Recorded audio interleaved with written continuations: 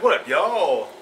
This So, is me and David's back to talk about some shit. And wouldn't it be great, or isn't it great, that the two worst Korn fans on the internet are back to talk about a new Korn song? fuck yes. Fuck it. It's been almost 3 years since 2016. Serenity, and I remember when Serenity came out, and I can't remember what the first track was called, the first single, but that had me like, oh man, Riding in Veins? yeah, I think so.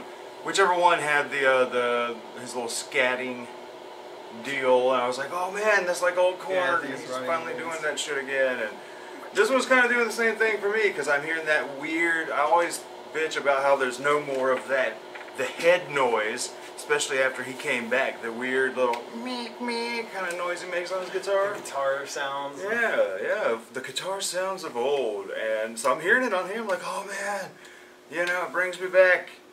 And Yeah, it's some old school stuff from like their first 3 albums. Yeah. Before they hit Untouchables and started kind of veering off from the weird sounds and going into more synthesizing. I dig the shit out of the song. I like that. Alright, like we had mentioned, or just talked about a second ago, it's like the first couple albums, but I would say probably more closer to Follow the Leader and Issues as far as the old school sound, but with that post Untouchables sort of sing-along chorus, like it's got to be catchy. Because before Follow the Leader was the first one that really started to dive into the sing-along parts. Because like there's no like sing-along shit on at least the first two. Everyone sings along to those. Yeah, they sing along, but you know what I mean, like that. It didn't have that catchy. Yeah, the chorus where he's actually singing and he practices before he sings it. Which you should, whether you're screaming gibberish or singing. Yeah, he practices all that, and he's like not one of those typical guys that get out there and just able to scream at everything. And there's a lot more emotion just in the song. Alone, and it brings it does, like I said, it reminds me a lot of the Follow the Leader and even some of the real heavy stuff in there in the first album. Yeah, and then I mean when you hear that breakdown is bad as fuck halfway through. I mean it has very simple guitar riffs. It's like 6 different notes. It's pretty much all. I mean, it's drops. And that to me was something I loved about Korn was they would do simple guitar riffs, but they would make it heavy. Just that's like all old Korn right there. It was, and there are some. I don't hear. And the surprising what surprised me the first time I heard it. And I listened to it constantly for like 3 or 4 times when I first heard it, and I had to keep listening to it. What surprised me the most is that it didn't really sound anything like their last album. Like I mean, their last album was to me it was decent. It wasn't the best, but it definitely was not their worst. Yeah. And but I was thinking, okay, Korn's from their last album this is what they're gonna go with, and they may go with that more with that sound more with the rest of the album. But from this song alone, though, it's definitely before "See You on the Other Side," like pre-crap. Is pre-shitty music is what because that was probably one of their worst albums, I think. Yeah, See You on the Other Side makes me mad because like it's the one with the most bagpipes, and for. It's a very industrial sounding album, but to me it's like, wow, if any other generic industrial band did this, I'd probably like the album okay, but as a Korn album, it was not a fucking god awful. Well, I thought the songs were crap anyway, so yeah, I mean, there was like 1 or 2, like I know what was it the album after that. Like it sounds like I think post pitchshifter.com Pitch Shifter would probably make See You on the Other Side a better album. That's possible. I never heard of them. They're rad, but before they started that dysfunction is a function. Before that, like I liked them a lot more. But lyrically, what'd you think about it? Pay attention to the lyrics. He's saying the same kind of stuff he's always saying, That to me is just the Jonathan Davis songbook. Pretty much. You know, I mean, he never, yeah, he never moves away from what he's used to. Yeah, definitely. Which isn't a bad thing, but at the same time, it's like I don't really relate to that kind of stuff anymore because I'm a very happy adult. You know, I'm not an angsty teen anymore. But I'm like, hey, if you gotta get it out, man. If you're still pissed off at the world and you gotta get it out. Lyrically, it is very simple lyrics, and the story behind it mainly. I mean, his wife passed away a year ago. Yeah, yeah. And so you know he's and that'll fuck with anybody. Right, and you know? the one thing I knew the minute I heard about his wife passed or committed suicide or whatever was that I was like, he's about to work on the new album. That shit's gonna be emotional as fuck, and that's one thing I love. That's why Jonathan Davis, in my book, will always be one of my favorite lyricists. It's mainly because even the lyrics are simple. It's how he sings them. Yeah, yeah. And how he puts those words to and throws his emotions. Now, the last album, he had a couple songs that were that had that Jonathan Davis emotion, and the rest of them were kind of like going with the steps. You have chorus, breakdown, verse, chorus, breakdown, verse kind of thing. And they got way too happy with that pop song structure, that just the radio songs. They got way happy with that. Because if you listen to the first couple albums, there is structure in it not being structured. You know what I mean? Yeah, like, and that's what I miss the most is the unpredictable nature of it, man. When you can predict where the chorus is going to be, if you can, you hear four lines and then here comes the chorus and you know it, I get real upset. Happen. But I mean, and another thing about this song though, it has that same similarities, but yeah, it does that, but it doesn't annoy me. Yeah, the breakdown kind of makes it better for me. So good. I mean, it is a headbanger. This whole song. I mean, you hear it.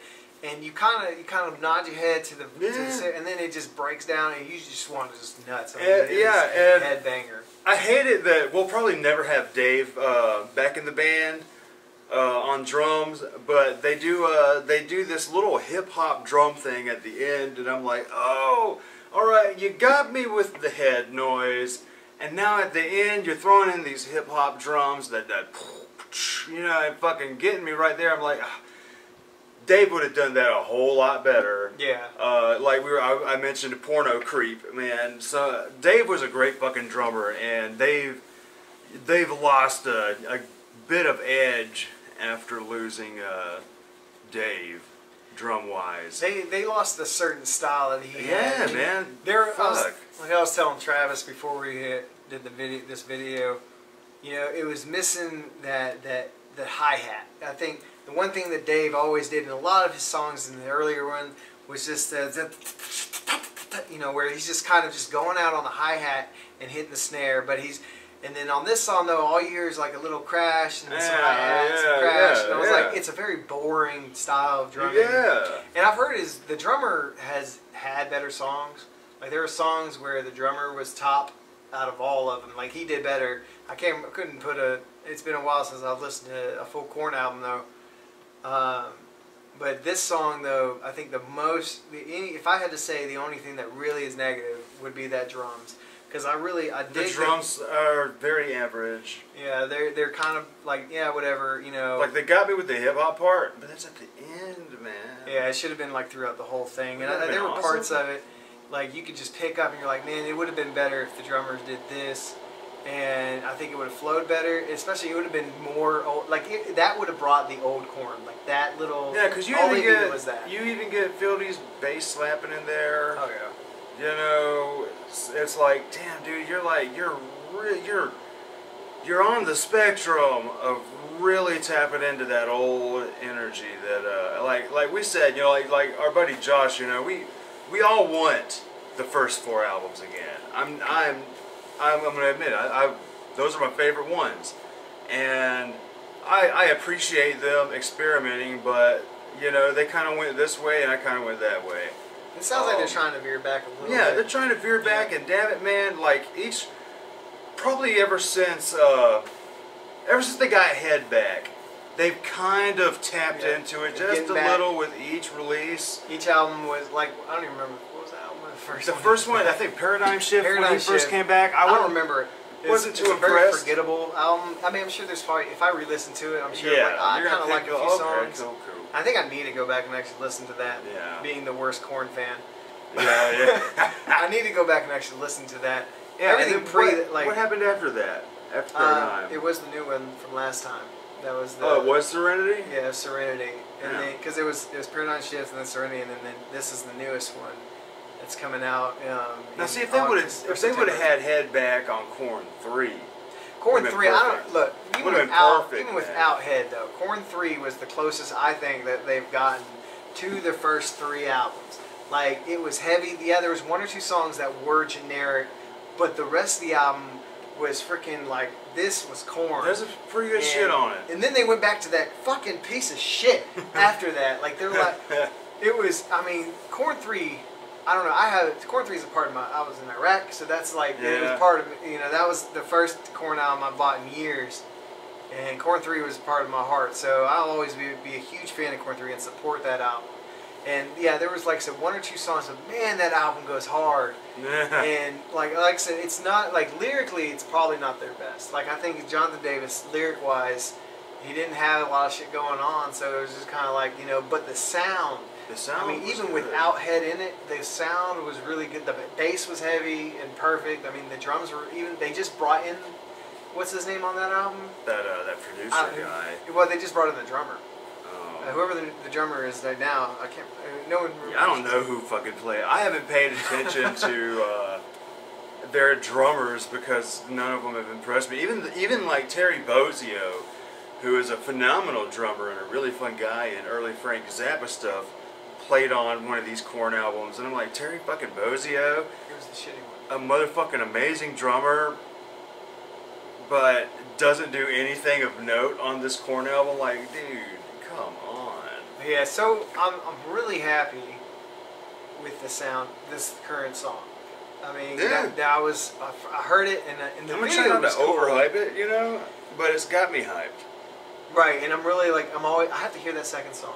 Yeah, Like, that's they always the thing. make 2 or 3 singles before they release the album. Yeah, So gotta within the hear that next second month song. or 2, because it comes out in September. Yeah, normally I won't listen to more than one, especially if it's a band that I just about like everything they do. Right. But certain bands like this Korn, I'm like, you guys have kind of burned me many times over the past decade. So, you know, I'm gonna have to hear that second song. Yeah, Maybe like, even the third one. I you know? need that second song. If that second song sounds anything like this first song, or even better, then I'm in it. I mean, Yeah. they're gonna have probably a crappy song on this, but if they don't, I mean, it'll blow my mind because this year has been one of the, for me, for what I think is becoming some of the best metal from our time.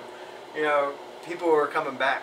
Like Slipknot's got a new album out, or coming out in August. There's a lot of good shit that has Korn, come out. Deftones in the studio. They'll And be there's having a new one about to come out. Yeah, I'm hyped for the Deftones. I only got one more Deftones I need to get, and I'll have them all. Finally. I love Deftones. But yeah, we should do a Deftones retrospective. Definitely, that'd be fun. Yeah, they would. Yeah, that would be awesome because I love Deftones. I'm big. I'd re-listen to the entire. Yeah, it's like sometimes I run across a band that I just slept on for so. You're like, you really got me into them when we reviewed Gore a couple years ago, but I still just slept on it. I was like, yeah, it's cool. And then finally I bought White Pony, and I was like, White Pony's the album that why gets did I everyone wait? into Yeah, Deftones. you know, you're right. That's And the then- album that got me into Deftones. Then I heard Adrenaline and what's the one after that? Around the Fur. I'm like, man, these are really fucking good, man. And all of them after White Pony, I'm like, all right, there's things I like. I mean, you have. I mean, I probably one of the ones after the White Pony albums. I love Diamond Eyes. Diamond Eyes, that one reminds me a lot of the Around the Fur. That one's when kind they of started stuff. getting experimental more. Yeah, And it's they had that way pink heavier. cell phone song. Yeah, That shit was so crazy. Diamond Eyes is way heavier than the Minerva album. Yeah. That one's real soft. We won't talk about it though. I definitely would definitely gonna have to re-listen to. Isn't it like 8 Sue albums? New Sue or something? Yeah, the Chinese looking name. I don't know. Chuzi Sue or Whichever something. one's before Gore. I only listened to that a couple times because I was like, but I'm a little bit older now. My taste has grown a little bit, I think. So I think I might have a different opinion of it, maybe. Like there's been bands, plenty of bands I've gone to, and I was like, this band sucks. And then Yeah. like on your last few reviews, Yeah. you're like, I went to them, and they're there now. Yeah. But yeah, yeah. This song though, Korn, the new Korn song is fucking. I dig it. I really do. You'll never find me. It's the bomb diggity. The bomb diggity. I mean, I dig it. Diggity. I ain't got much else to say on it though. I mean, there ain't much else you can just. Yeah, there isn't much else you can say because I mean, it rocks. I mean, I 75% like it. The other 25 is like, yeah, they're going for that catchy rock and roll chorus thing that they've been doing for so many years. That sometimes I like it. I mean, I love the sing-along choruses on "Follow the Leader" and "Issues," but I don't know, somewhere after that, man. But I dig the shit out of it. I'm really hoping that the album is a good and is sit-throughable. What is this, September 7th? 13th, I think. September 13th. And then we got a new Tool coming out soon. The new Rammstein was amazing. I still got to put my review for Rammstein up. But the new Rammstein was Where's awesome. that at? Asshole. But still one of my favorite albums of the year is definitely that Amanda Palmer. I plan on doing some solo reviews for the Amanda Palmer, the Chemical Brothers. I might even try to get John in on them, on the Chemical Brothers, and there's another one. Yeah, the new Chemical Brothers. At first I was like really liking it, but then the more and more I listened to it, I was like, damn, it's not as good as something about the Echoes and Further and. I've listened to Chemical Brothers since I was in high school. So. Probably. I wouldn't even know it's out now. Yeah. I don't remember the sound of them. I probably haven't heard them. I mean, maybe the people watching, 1-2 random Chemical Brothers fans, hit them comments. They're gonna be like, you fucking fuck, geography, no geography, so fucking good, or yeah, that's all right. Tell us what you guys think of the new Korn song. Yeah, like coming from the worst Korn fans on the internet, directly to you. What do you guys think? Because I dig it, and I'm hoping the new album we gotta get you to wear a different Korn shirt and just call it on purpose. Let's just call everything wrong, in the video on purpose. I don't have a different Korn shirt. I only have one. So somebody wear a "See You on the Other Side" shirt and then be like, yeah, man, Issues is my fucking favorite. Well, see, it was the Untitled album of the shirt I wore, and I said it was "See You on the Other Side," but it was the Untitled. See, I learned from that last mistake because of that. So I was like, wait a minute, because it's got the fucking bird dude on it. Yeah, which is from Untitled. The fucking bird dude. And this is that's their second shittiest album. Oh yeah, I love that. I love that. I remember I screenshotted like all the shit people were saying because I'm like, this is great. I love it. I was like, I'm gonna own this. When that one kid said, you guys are the worst Korn fans on the internet, I'm like, owning it. Yep. Owning it. Bringing it back. That is.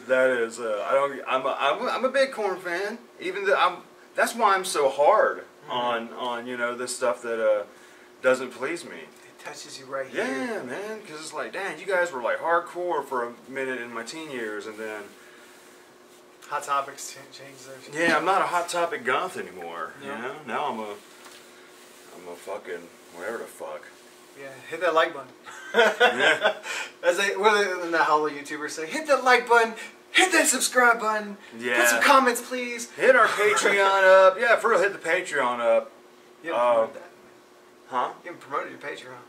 Yeah, I haven't promoted the Patreon in a minute. We do that. We only got one Patreon though. Every month I get about $8 because it's the $10 tier, but Patreon takes some cash away, there you go. so they can get paid. But yeah, every month is about $8.70. But I got to make a new video. I got to like reevaluate some of that stuff because originally, man, when I set it up, I was like, all right, I was laid off, so I had all the time in the world to do shit. But then I got my job back, and it was like, fuck, I'm working like 60 hours or more a week. I have no fucking time to do shit.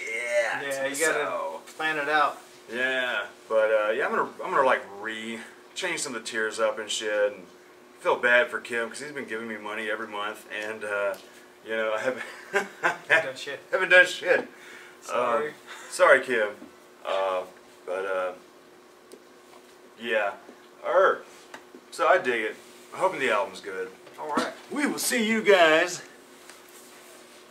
Next time. Peace.